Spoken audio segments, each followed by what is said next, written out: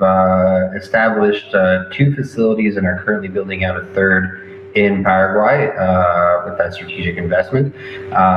And we are really looking to expand into Paraguay as a diversification strategy for us, because there's a lot of regulatory risk, and we've seen a lot of pressure in different jurisdictions against new Bitcoin mining operations, and that has not been the case in Paraguay.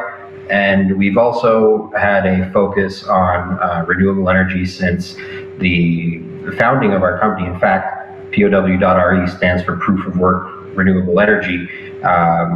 That's something that we can accomplish in Paraguay as opposed to many other jurisdictions. There's an abundance of cheap renewable in the country. Understood, Mike. Mike, I want to ask you specifically about that 100 megawatt contract for power in Paraguay that your team secured last month with the country's national utility.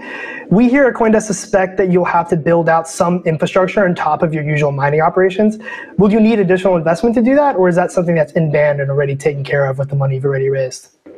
We already have the funds to get to essentially the majority of the infrastructure, and our strategy at that site is initially for hosting. And so we're currently seeking a number of different hosting clients. We had some secured, but in terms of the infrastructure, you're right. We have to build a 220 kilovolt substation because we're capturing energy from high voltage transmission lines at the substation, this newly built substation that's of strategic importance for the country.